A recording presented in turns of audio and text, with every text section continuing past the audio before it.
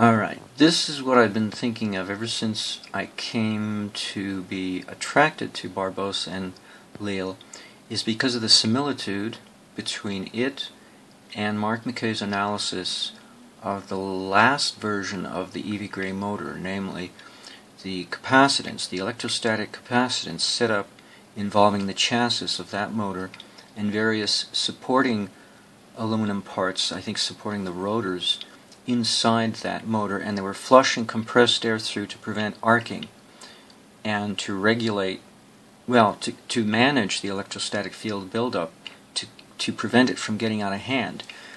And they were dumping, thus they were dumping their excess energy into the chassis and then flushing out the excess through the air vent, rather than dumping it into a bank of batteries, which not only blew up the batteries, but blew up the mindset of the FCC, who came in and raided them.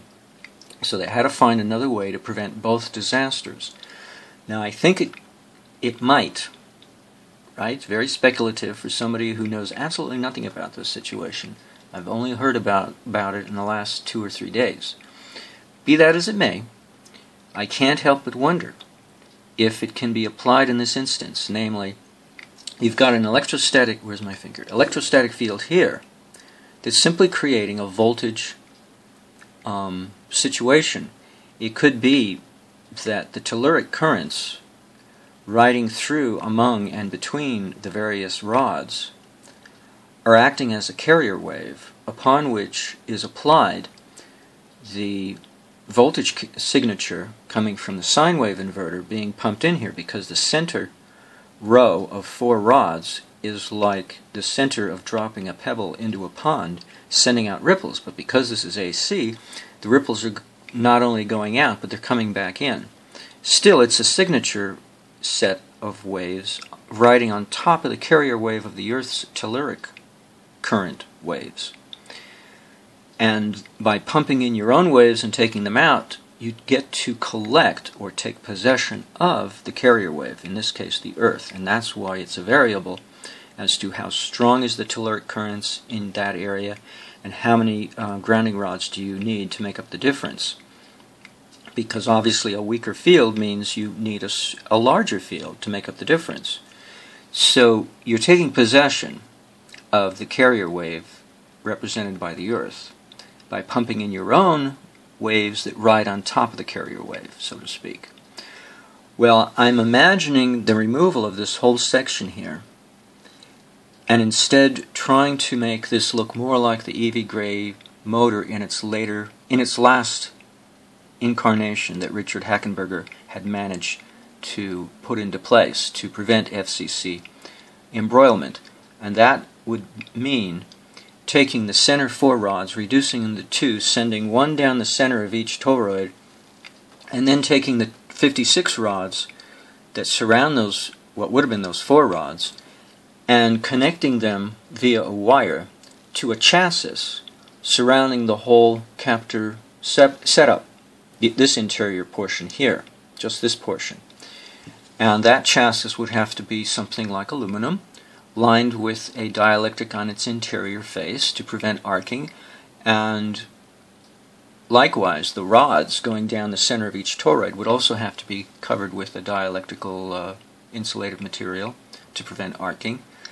And so we have a capacitor of 2 plates, the interior and the exterior, the 2 rods being the interior and the chassis being the exterior, and then pump flushed air through to make sure definitely no ionic pathways get formed that would encourage arcing, because arcing would kill the dipole that you're trying to set up here, moved over to here.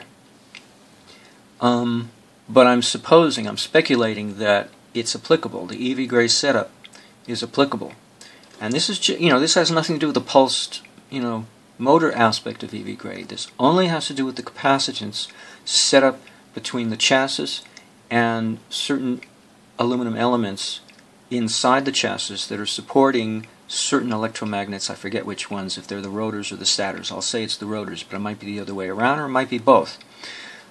And that was gleaned from various files that I only found on one location on the internet.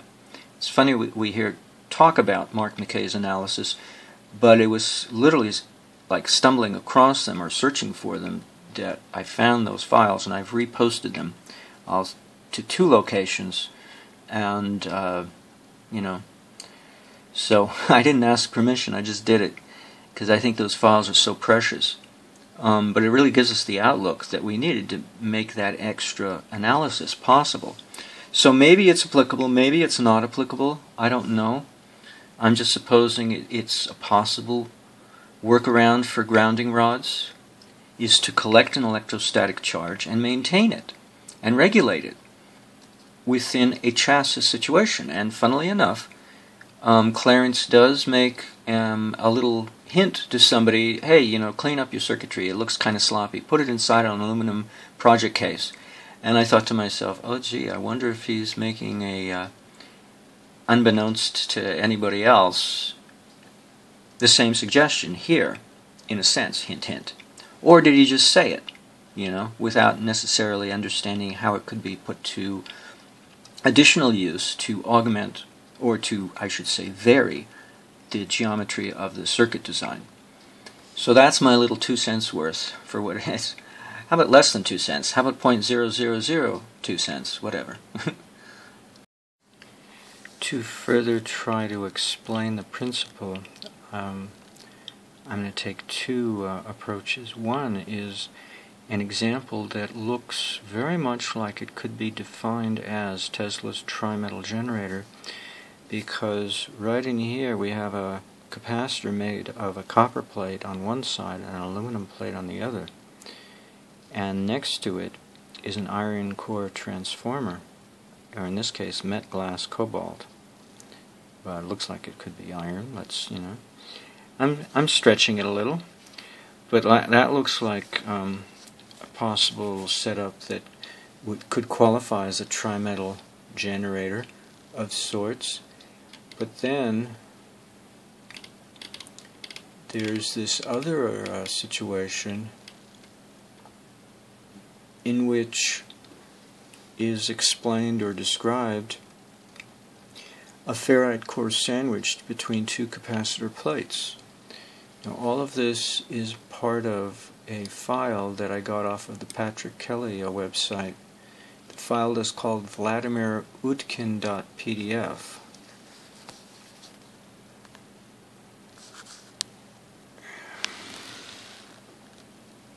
That's the name of the file.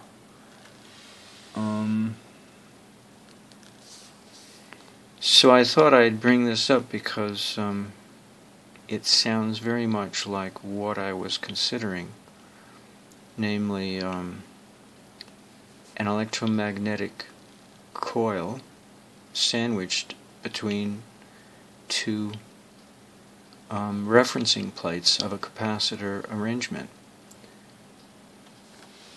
which in essence is kind of like an EV Gray motor when we consider the chassis surrounding all of the elements within which is generated an electrostatic field, but regulated by flushing compressed air through it in that instance. Anyway, I just thought I'd bring this up.